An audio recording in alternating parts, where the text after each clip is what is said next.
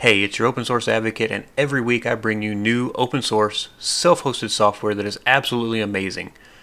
I hope you'll like, subscribe, and tell your friends about this channel so they can come along on the journey with us. Now let's get started. Hey, it's your open source advocate, and I'm back. I've got another video for you, and this week I'm talking about something that's fairly basic and fairly simple, but super useful.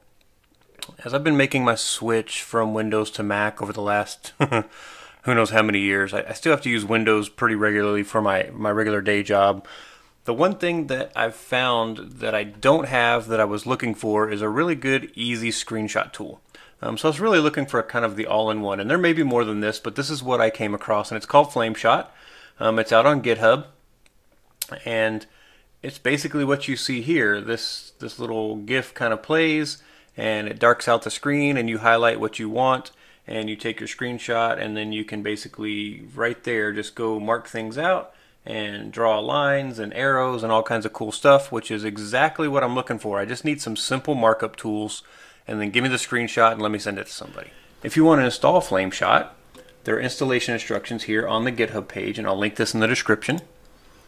You click on installation and find your distro that you want to install on.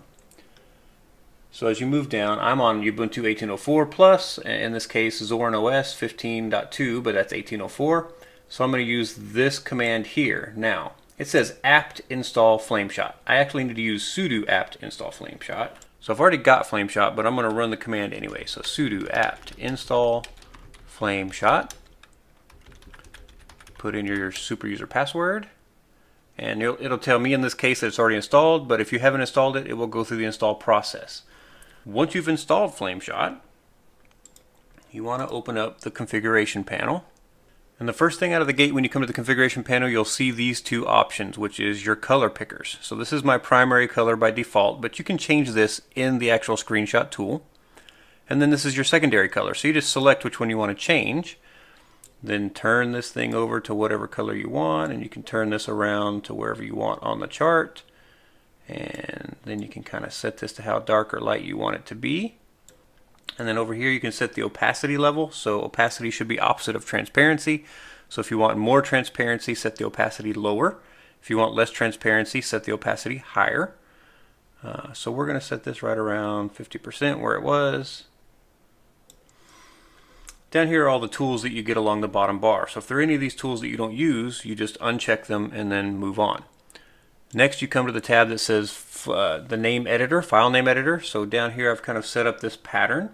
So you just click on the button you want, and it adds that to the pattern that's in place. So if we just erase everything that's here, I can set up day name, and then hyphen, month name, and then hyphen. I'm just typing in the hyphen. And then we can put in 2-digit year, hyphen, and time in this format right here. And then we can say save, because that's what we want it to use, and it shows you down here what it's going to look like. Finally, on the graphical side of it, they've got these three checked by default. I checked this one that says launch it at startup. So I want this tool to be launched at startup so that it's ready for me to whenever I want to use it. If you don't think you'll use it that often, you don't really probably have to check that, but you can. Once you've done that, you just want to close the configuration tool. And the next step is to understand that there is a terminal command to run this. So it's Flameshot GUI. So Flameshot space GUI. When you do that, it's going to bring up the Flameshot GUI, which is great, except now you have to take a screenshot of whatever's in front, and in which case is always going to be your terminal. Maybe it's smaller, maybe you can move it out of the way. You can do it from the CLI, but I want to go set up an actual keyboard shortcut, so that's what I did. So for me, I go to Settings, and this is probably going to be the same on any system that's using GNOME or GNOME shell, but when you go to Settings, you actually want to go down to Devices. Maybe it's named something different. They may have grouped things different on Zorin, but I go here and I'm going to go to Keyboard, and here I've got all my shortcuts in the system. So I'm going to scroll all the way to the bottom. I'm going to click on Add. I'm going to name this Flameshot, and the command is Flameshot space GUI, Flameshot GUI. And now I want to set my shortcut. So I want to say, what keys do I press to kind of trigger that? So I'm very used to doing this in Mac OS with Command which is the Apple key and Mac OS, are kind of next to where the Alt key is on a normal keyboard. Shift and 4, so Alt Shift 4. I'm going to do Control Shift 4 in this case, and it's going to put that in there. In this case, it sees that as Control Shift $, which is fine. I don't think that's already taken. I'm going to hit Add. So instead of typing that, I can do Control Shift and the number 4, and it does the same thing.